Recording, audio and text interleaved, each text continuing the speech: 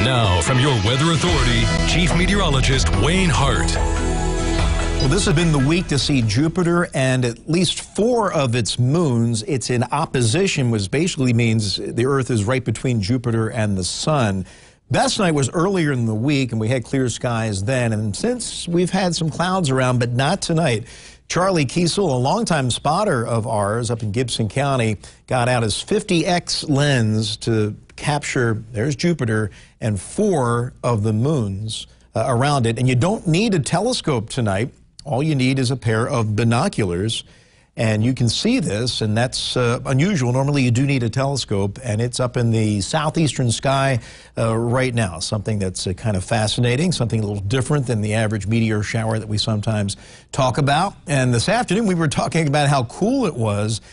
High 70 to 75, that's typical for the Fall Festival, the first week of October, not the second week of June. But not many people were complaining unless you had a pool party scheduled or you wanted to take a dip in the lake or the river. But don't worry, that kind of weather is coming back. Live First Warning Doppler is all dry. Late tomorrow night, we'll begin to see a few showers and thunder showers moving into the area. Right now, our American RV tower camera in downtown Owensboro, looking out towards the Glover Carey Blue Bridge. Our iMart tower camera off of Fifth Third Bank in downtown Evansville. There's the top of the McCurdy. You got the Ohio River.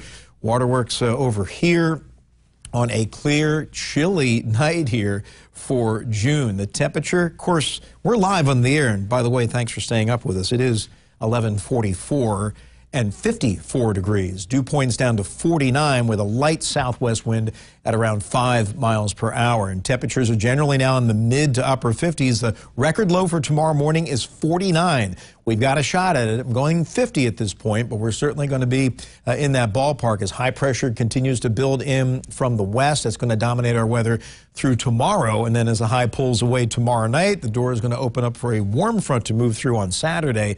And that'll be the start of a very unsettled period here that's going to carry us through much of next week.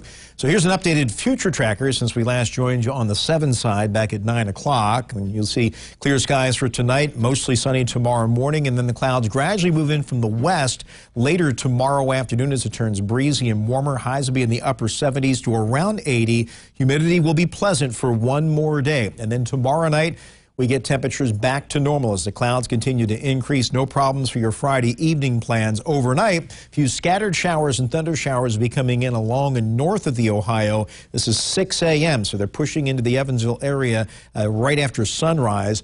And then during the morning, we see a few waves come on through. This is noon, and we've got a threat for an isolated severe storm, and indeed these models are indicating a couple of waves of strong to severe storms here at the noon hour on Saturday, but again mainly along and north of the Ohio River. There's a more organized line coming through mid-afternoon, so that could present a severe weather threat with it. Otherwise, some sun, very windy, warm and humid, mid-80s for the high, maybe low to mid-80s on Saturday. Saturday evening, a bit of a lull, and then we see some scattered showers and thunderstorms come in from the north late Saturday night. They refire Sunday afternoon when they'll likely be a little more numerous. And again, there may be an isolated severe weather threat.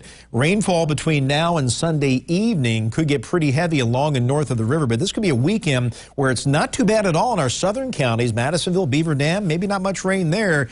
Farther north you go, the better the chance of off and on showers and storms. You could get over 2 inches before the weekend is over with.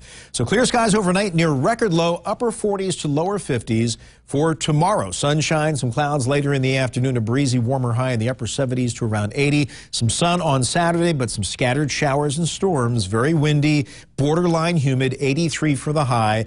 Mostly cloudy, scattered showers and storms on Sunday. A humid 84 and still kind of windy. We'll do it all over again Monday, and basically this pattern locks in for much of next week. Daily chances for showers and thunderstorms. We got 4 consecutive weather aware days there. Not too warm, not too humid, and there will be some dry time as we generally see this type of pattern in the summertime.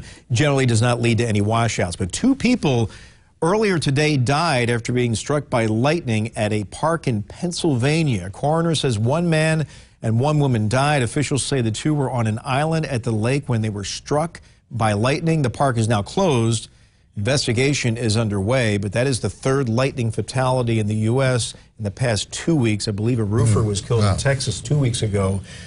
We always say when you hear, well, thunder roars, go indoors, because the mistake a lot of people make is they wait for it to start raining. But lightning can hit where it's not raining. And the bottom line, if you can hear the thunder, the storm is close enough to hit you. And on average, about 50 people nationwide die from lightning strikes. And if you even see it way off in the horizon, it's close enough. Close enough, but the thunder's the key. The thunder is the key. Sometimes you'll see it's way off in the distance, but as it gets closer and closer, that's when you begin to hear the sound, and that's when you need to take action. All right. Thanks a lot, Wayne.